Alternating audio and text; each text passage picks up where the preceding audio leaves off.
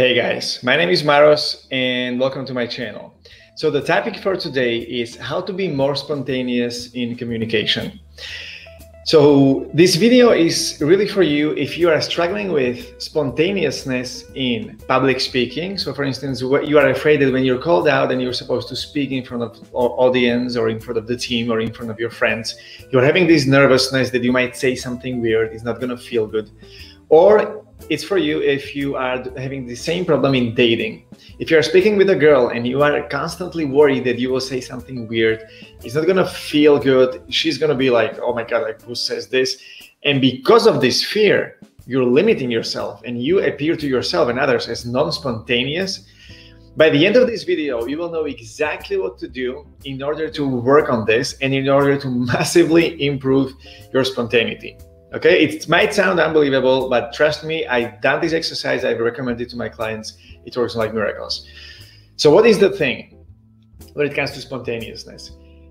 For most people, or I would say even for like 99% of people who are having this problem, the reason why they're having this problem is that when they stand in front of the crowd, and by the way, this is a fear of everyone in public speaking, when they stand up in front of the crowd, they are afraid that they will say something weird or they will say something, whatever, and other people in the audience will be judging them for that.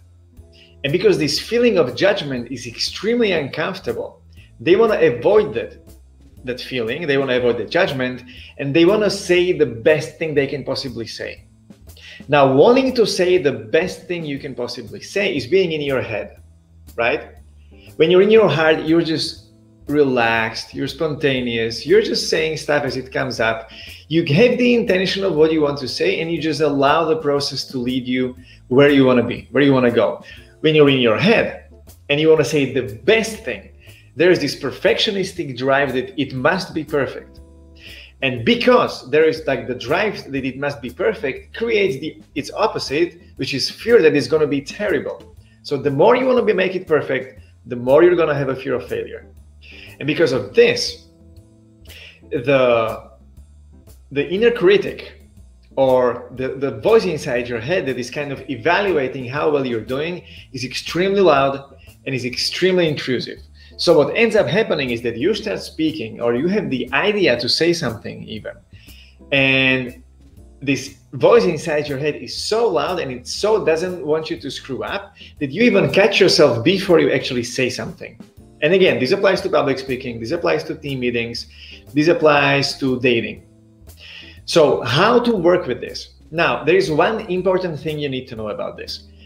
This feeling of judgment that you're so afraid of that's going to come out from other people. The truth is that the real source of this feeling of self-judgment or this feeling of judgment is coming from in the inside of you. And what it really is it's just the sum of accumulated experiences in the past where you felt judged by someone, you didn't like it, and you wanted to somehow put the experience away from your mind, from your conscious mind. So what you did is that you put it in the unconscious. Now, because this is extremely uncomfortable, you don't want to face it, you want to minimize the amount of experiences you can potentially go through where you will risk the same feeling again. And guess what? If you go to public speaking, you are facing exactly that. If you go to a date with a girl and you really like that girl and you care about the result on that date, right? You will have to face those feelings. Now, there is a way how you can face those feelings and process them safely without having to leave your apartment, without having to leave your car, wherever you decide to do this exercise. And in fact, it's extremely simple. So how it works? The idea of the exercise really lies in the assumption that you can experience those feelings, you can experience this uncomfortable, and you can prove to yourself that you're still safe. You can prove to yourself that you can handle that, right? And with this, you're processing those feelings. What does it look like? It's simple. It's so simple, it's going to blow your mind. You're going to take your phone. I don't have my phone here. You're going to take your phone. You're going to turn the camera on. You're going to point it on yourself. So you're going to make it in a selfie mode. And you're going to make a video blog. You don't have to publish it anywhere. You just need to look at the camera. You look at the screen and you speak for 5 minutes. That's it. You don't stop. You keep speaking for 5 minutes, no matter what, even if your butt fell off. You just keep speaking and speaking and speaking. And after 5 minutes, you stop. And you don't even have to look at the video again. The next day, you do the same thing. The next day, you do the same thing. The next day, you do the same thing. The next day, you do the same thing. And you go for 30 days in a row, every day. Okay?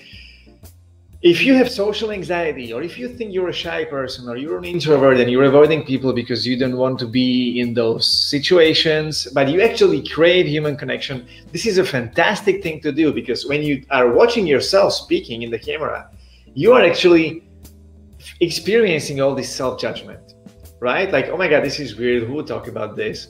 Like, all these feelings might come up.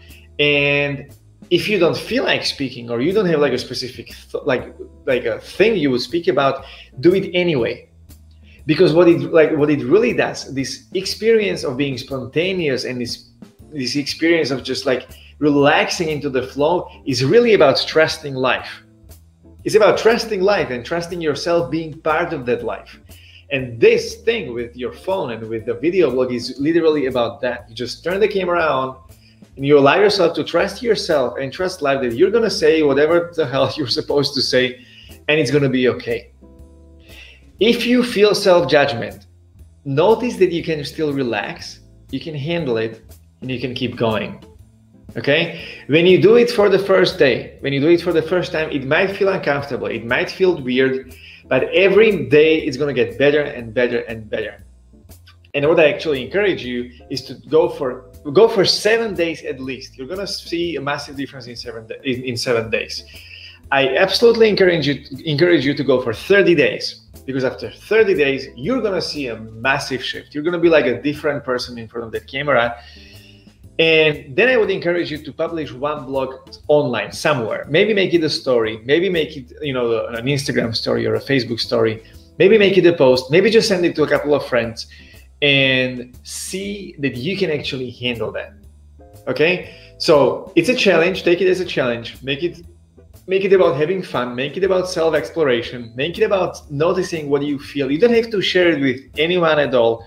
I remember when I did this 5 years ago, I did 30 videos. I put all of them on YouTube, but I only have them for myself so that I can see what it looks like years later when I look at the first video, and I'm going to be like, oh my God, like, I can't believe I was speaking like this.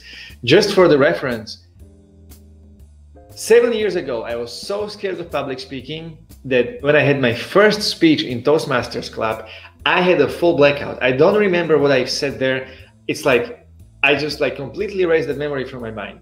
Like I was so afraid. My palms were sweaty. Like my heart was racing in an extreme way. So this exercise was something that really helped me massively. Okay, so what I encourage you to do now, go for the exercise. Now, if you're thinking about maybe I'll do it, I don't know, do this right now in the comment section that I'm deciding to do this now. Maybe even say, I commit to doing this exercise. Do it for 7 days or 30 days.